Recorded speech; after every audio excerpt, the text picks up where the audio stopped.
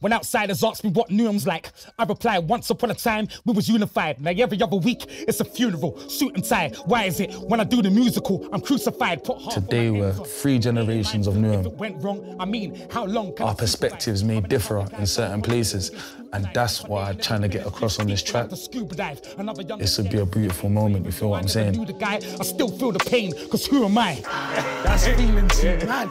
Ghetts has been like a big bro. He's changed my whole perception on making music. This is old, this is new, this is me, this is you, this that's something that you already knew. I grew up listening to Ghetts, and to be in the studio with him now, making music with him, that's a great opportunity. Streets calling me the truth, because I'm living proof. There wasn't no suede on my shoes when I was on the twos.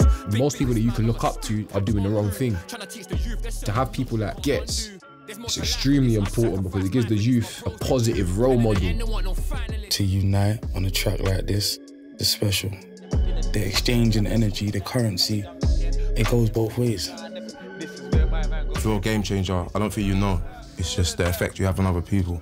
Someone that breaks the mold, someone that can take something from nothing to something and to the highest pinnacle. That's what I would say a game changer is. Being iconic definitely does go beyond music. We have power to inspire people. You know that's way too close for my liking. These man have got me rapping like I'm from Blast again, like, you know, like, it's these.